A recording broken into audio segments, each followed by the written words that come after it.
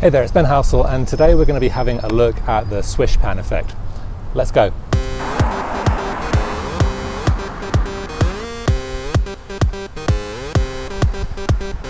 Don't stop. Don't stop.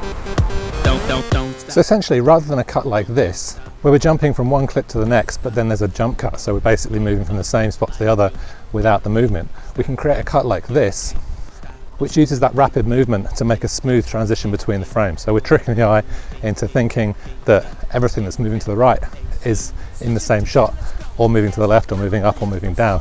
So it's a really nice, neat trick, which allows us to keep neatly the flow of the video going and keep the movement going nicely. So it allows you to move from one location to another quite quickly.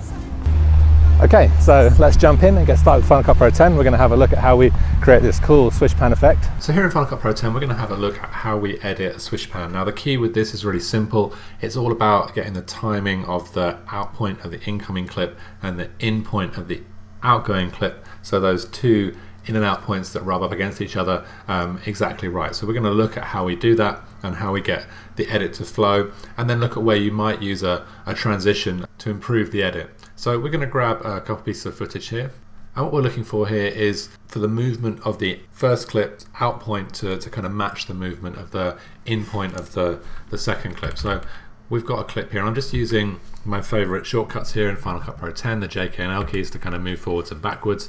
And we have here a swish pan that moves onto my face here, and we're going to grab this just as it starts to happen. So I'm going to mark an in point here, okay, and pull this down to the timeline.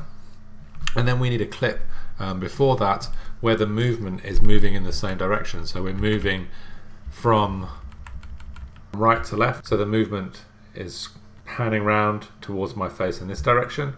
So we're looking for a clip here that matches that for the clip beforehand. So we'll just have a look at what we've got here, and we can bounce back and forth a little bit, but so this clip here is moving in the wrong direction. So we'll scroll down here and have a look at what we've got. So we've got a clip here,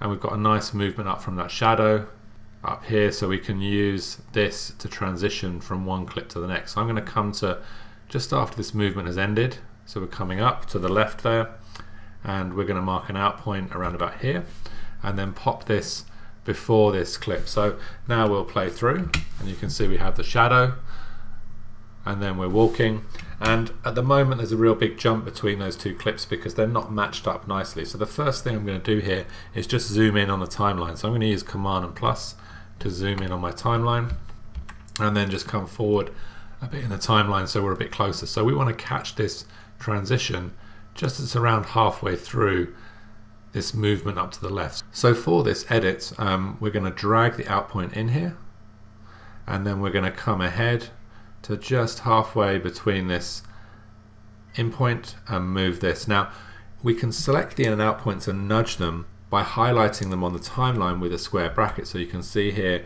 the square brackets to the right P allow me to highlight those in and out points. So I can nudge those then with the left and right triangle brackets or chevrons or whatever you want to call them, just to the right of the M key. So you can see here I can nudge that in point by one frame at a time by using these keys just to the right of the M key on my keyboard. So I'm going to play this through now, so we'll come back, and you can see now that when we move between those two clips, because the movement is in the same direction, we get this nice flow of the edit. So that's working quite nicely. The time is looking pretty good. So we'll keep going through here, and we've probably got another one at the end here. So this time we're panning ahead, so I'm going to look for about halfway between that. So I'm holding down the K key and just tapping J and L now to move forwards and backwards one frame at a time. And I'm going to mark an in point here by tapping I, and then delete the end of that clip, and then I'm going to look for another clip that transitions in the same direction. So here I'm panning round to the right, and so we're going to look for a clip that does the same.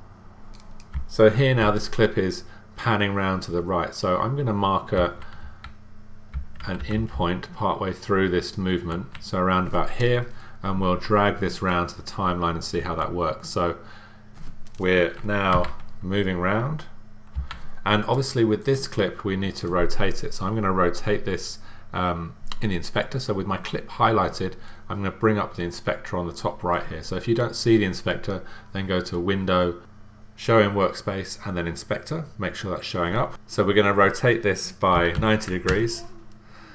Okay, and then I'm also going to scroll down and turn off this fit option, so the spatial conform here, which we sometimes get on clips. Turn that to none. And now if we press play, you can see that transition is almost working straight off the bat. So we're panning around to the right there, and I'm going a frame at a time here, and it keeps moving about the same rate. I think I'm going to start it off here so those towers are straight into the shot, which is going to pull the eye across, and you can see now that move to the right swaps my head out quite nicely to being outside. So you can play around with this swish pan really to move yourself from one location to another. So essentially the process is to have a swish pan to introduce the clip, hold while you're talking or while you're having the camera onto a subject. So for instance, I've got a couple of clips here where I'm looking at a sign and I'm swishing before and after that sign. And then at the end of that clip, you swish away in one direction or another, and you can try swishing up or down or to the left or to the right to get a different effect. And then you just need to match that either with a clip that's moving in the same direction afterwards, or a clip that's kind of bouncing back in the opposite direction, and you can get some good effects with that when you're editing in Final Cut Pro and Premiere Pro, whichever application you're using. So I'm pretty happy with those two quick examples. So the other thing you can do is if we hover over one of these edit points, is we could add a transition. So I'm going to come across to my transitions on the right hand side here and just add a cross dissolve just to blend those together. And I'm going to make the cross dissolve quite short, so just a few frames long really, and then we'll let that render and then play it through, and you can see it just smooths out the transition there to the point where you hardly even notice it because there's so much movement before and after that transition. So we'll try it here too. So we'll drag a cross dissolve on here. I can hold down Control and tap D to type in a duration. So I'm going to make this 5 frames long. And then we'll just let that render and play through it.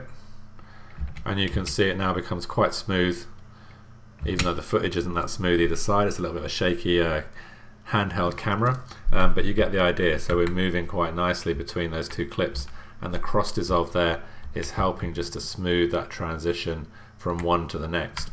So that's a quick introduction to creating a swish pan and how to edit it and think about getting those clips to flow nicely in Final Cut Pro. The rest of the work is done in camera, and you just need to work on those movements and holds at the beginning and then at the end of your clip, thinking about the transitions from one shot to the next. I hope that's been useful. I hope to see you on the next tutorial, and if you have any questions, then leave a comment below.